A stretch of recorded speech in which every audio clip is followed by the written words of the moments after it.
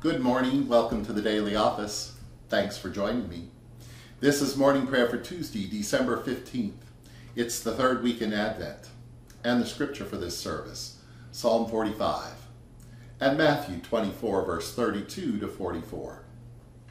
And please join me in singing the first verse of On Jordan's Bank. On Jordan's bank the Baptist's cry announces that the Lord is nigh. Awake and hearken, for he brings glad tidings of the King of Kings.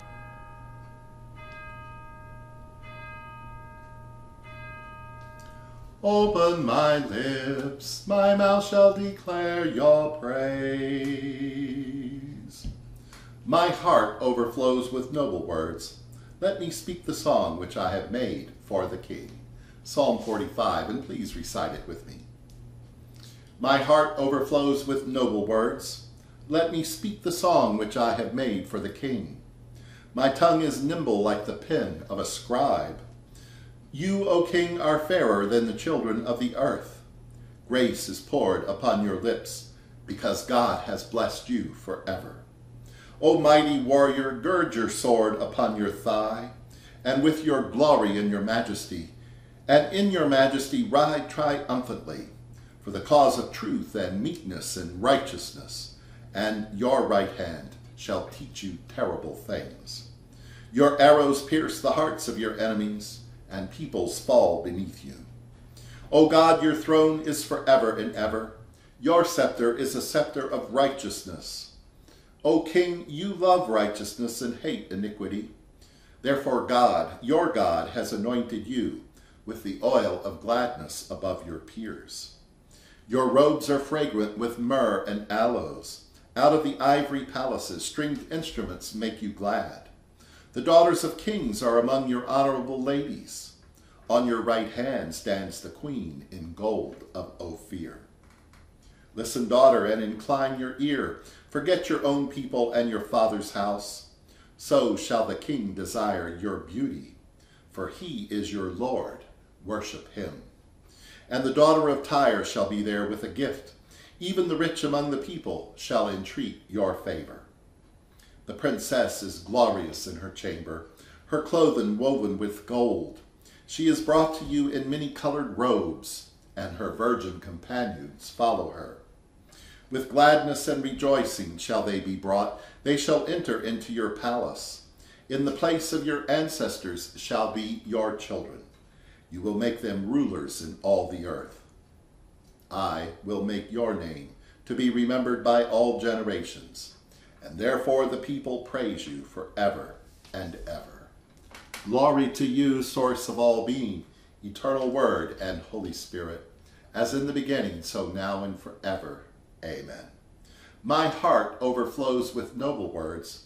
Let me speak the song which I have made for the King.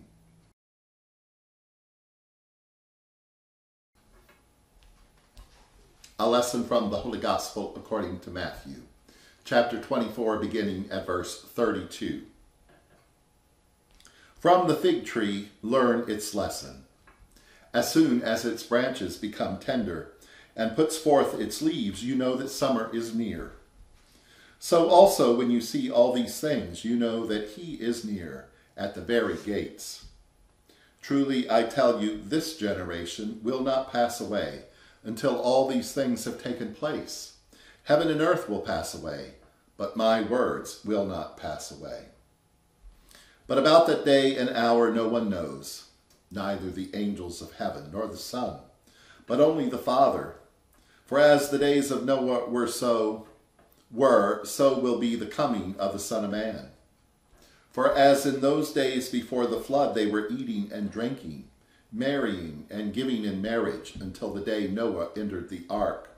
And they knew nothing until the flood came and swept them all away.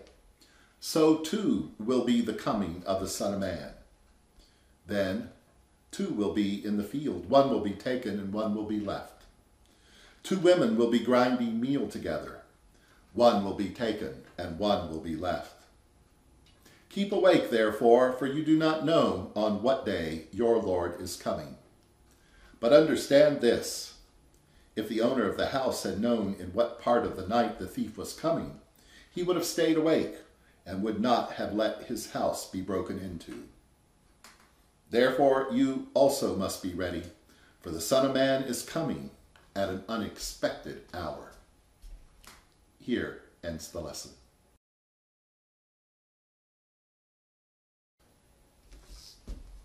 And now let us pray for the church and the world. And please respond, hear us, tender God. For the mission of the church, that it may extend the peace and the love of Christ to all people, we pray, hear us, tender God. For Don and Tom and Richard and Joe and Bill, and for all of our church leaders, for all clergy and ministers, that they may be ever faithful servants of your word and sacraments, we pray. Hear us, tender God. For unity in the church, that our scandalous divisions may be healed, we pray.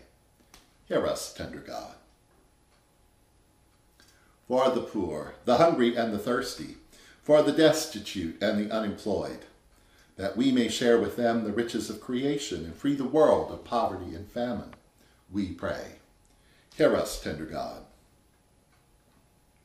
For Barack and Joe and Paul, and for all the leaders of this nation, city, and state, and for the leaders of the nations of the world, that they may bring justice and peace in all the earth, we pray.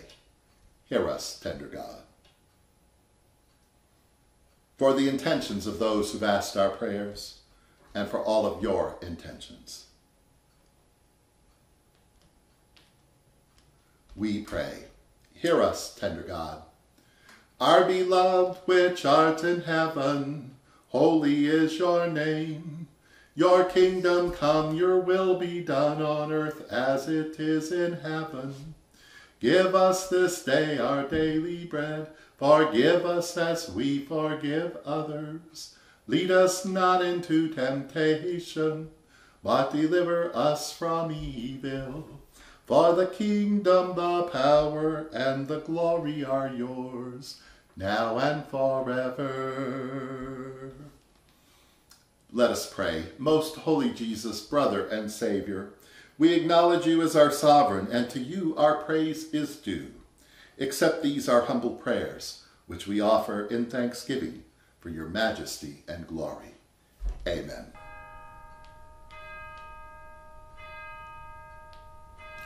This is the day that God has made. Let us rejoice and be glad in it. And glory to God, whose power working in us can do infinitely more than we can ask or imagine. Glory to God from generation to generation, in the church and in Christ Jesus, now and forever. Amen.